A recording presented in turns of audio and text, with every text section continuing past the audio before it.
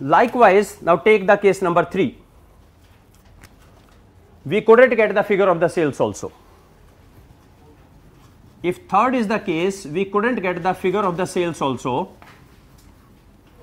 In this case, I have done the same. I asked, okay, just tell me in terms of low and high, that is if you are comfortable, tell in terms of high or low. So it is high, low, high, low, high, low, high, low, like this. Can you make a graph out of it? Whatever figure you write, that's not important. Make a graph out of it. HL, HL, HL, you write something. Make a graph out of it. What sort of graph you will make? Can you see there will be only 4 points? At the maximum there will be 4 points, no fifth point available. When advertisement is low, it is low, high, high, low, high, high, low.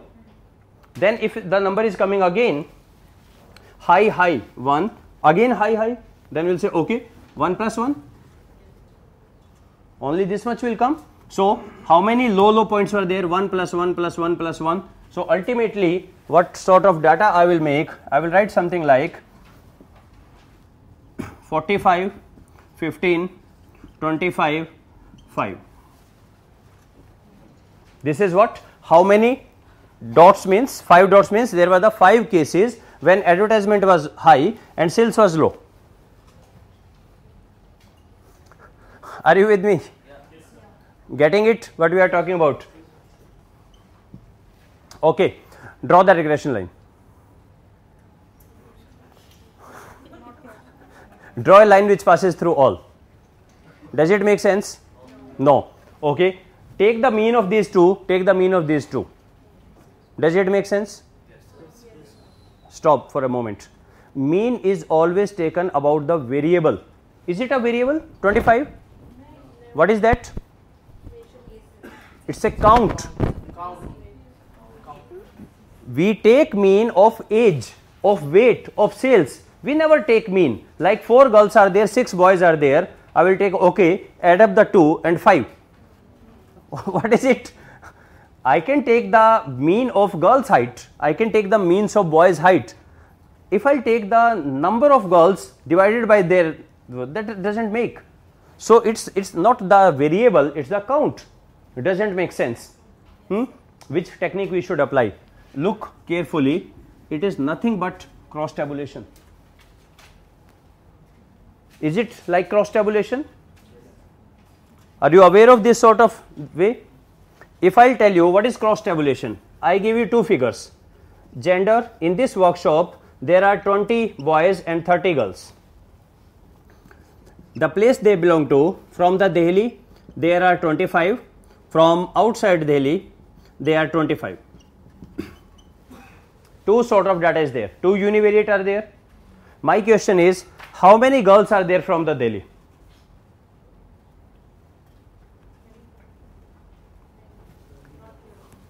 How many girls are there from the Delhi? You can't tell? What I will do, I will try to have this sort of data, male, female, Delhi, outside, male will be 20, this will be 30, 25, 25. Now I will segregate into this format, that means 10 are here, 15 are here, 10 are here and 15 are here. How many girls are from Delhi? 15 girls are there. This is called as contingency table or cross tabulation. Cross tabulation means one variable in row, one variable in column, and what the intersection point, that is counted as the count. So please look for, when we have made this much, this is nothing but cross tabulation. Sales high, sales low, advertisement low and high. So how did we get into those Dots, so, boxes, 15 and 25, what was balance? forget about it. That's why I said you make your own graph. You write anything. High, high, 1, low, high, advertisement high, this is low, high, low, 1 point, high, high, where should I put it? High, there. High, high, but already 1 point is there, 1 plus 1, okay, low, low, okay, again low, low, 1 plus 1, plus 1 plus 1 plus 1, if 100 are there, it will be like this. So what it will ultimately give me? It will give me simply a number. 25, 15, 45, 5. It will give me a number. And what is this number? What is 5? 5 means a count. Of what count? When advertisement was high but the sales was low. Okay. This is called as the cross tabulation. The statistical test is called as chi-square test.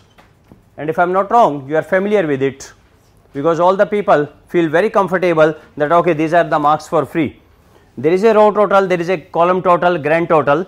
This is observed. Expected frequency is equal to row total by column total into grand total divided by this O minus E whole square. You require that stuff? O minus E whole square by E summation of that, and we compare it. You remember that? That's called as the cross tabulation. Ma'am, your query. Sir, I just have a doubt. There is there a difference between chi-square and contingency table? Contingency table is a graphical this representation. Cross chi-square test. Okay, cross tabulation and contingency table both are the same. No, chi-square and contingency. Yes, chi-square test is a test, is a statistical test. This is not a test. This is a way of representation. That's why I had given this example, gender place. So if I use bivariate, you get better picture. That is called as a contingency table or cross tabulation. Chi-square is the test. Okay.